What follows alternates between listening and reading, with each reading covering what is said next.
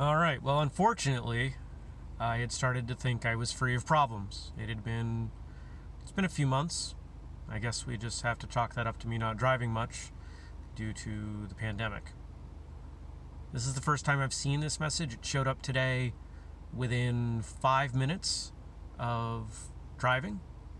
I have no idea what's going on. There's a second message. So there we go. Obviously, I'm going to contact the dealership and I'm going to contact Mazda again, but I am not holding my breath.